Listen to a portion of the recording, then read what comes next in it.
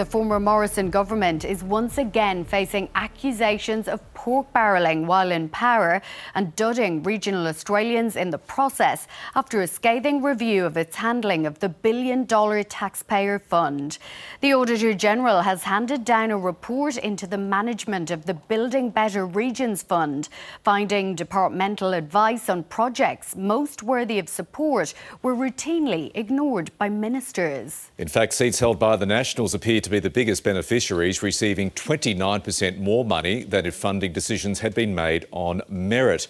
Liberal-held seats received twice as many grants as Labor electorates. Lots to get through here. Let's bring in the new Infrastructure Minister, Catherine King. Minister, good morning to you. Good morning. What's your reading on this report?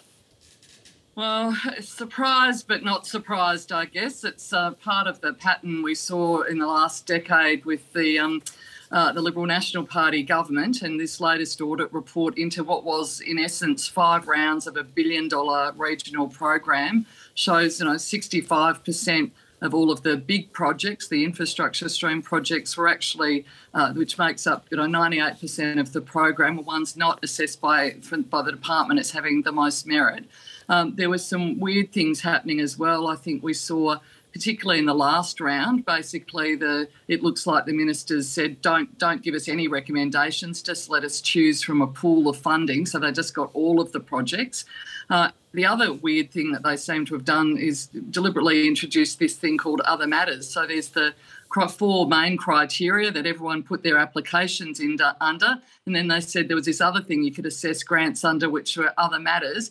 And in some weird sort of Kafka play, one of the factors that were counted as other matters were other matters. So basically they could choose anything, and that's what they did. And not surprisingly, particularly in a couple of the rounds, we see that it's really benefited the National Party seats, sometimes at the detriment of Liberal Party seats, but certainly at the detriment of seats that are held by the Labor Party. And frankly, as a regional MP, I know community members here have been putting in grants into this Building Better Regions Fund, and to sort of hear this is just really disheartening. It's, you're thinking communities under Labor. I think many council areas under the last government, we just thought, why would you even bother putting into this program? So it's pretty disappointing to read, but we've got a big mess to clean up, and I think the previous government has a lot to answer in relation to this. I guess taking politics, Liberal, National, Labor seats out of this, Catherine King, I guess the real losers, wherever they were in Australia, are in Australia, are the sporting clubs who desperately needed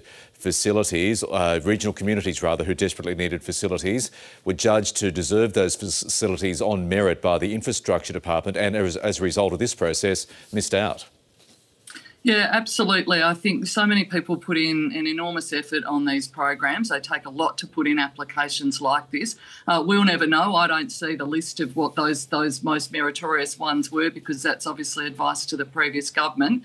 But certainly there will be clubs today, community cultural facilities that are basically saying, well, maybe we were one of the ones that was more meritorious than what got funded in the National Party seats. And frankly, I think this sort of behaviour in terms of grants programs, I think Australians' tolerance for it is really, it is just gone.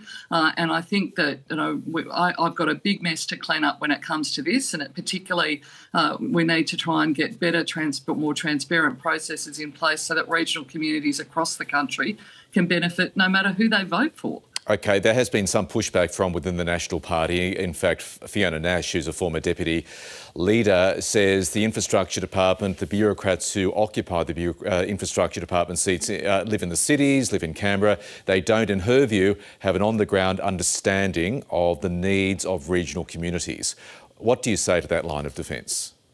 Well, I think the first thing I'd say is, in fact, actually, Fiona Nash presided over round 1, and that was really, according to the Audit Office, probably the best round. So she actually did a really good job, it looks like. But basically it all went downhill from there once we had some of our other colleagues get hold of it. And by the end of round 5, when then Minister Joyce was in charge of it, it was basically, choose your own adventure. It was just, you can choose anything out of it. There's a pool. They didn't ask for any recommendations from the department at all. So it really went downhill. So Fiona actually did a really good job, and I think it sounds like, from the processes she used, it in fact was quite balanced. And of course, there is absolutely a place for MPs, regional MPs, to be able to to argue the case as to why they think a grant is important in their area. At the end of the day, this is really about transparency. Ministers have to say, people who are applying for grants need to know exactly what the guideline. Having a guideline that says, we'll consider other factors, and one of those factors might be other factors, is just plain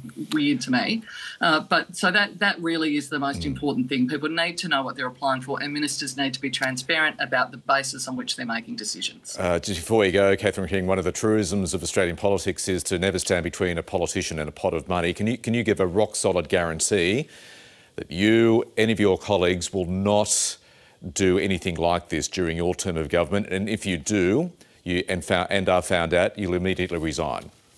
Well, the first thing I'd say is that, as I said, I think the Australians have got zero tolerance for this. I'm in the process of trying to redesign the regional grants programs at the moment, and I'll make some announcements about that. Obviously, we've got election commitments that we need to account for and be transparent, but I think Australians' tolerance for this is really zero. We've got, and certainly I'm determined to make sure we have clearer, fairer, transparent processes right the way across the regional grants programs that I administer. Catherine King, appreciate your time this morning. Thank you. Really good to be with you.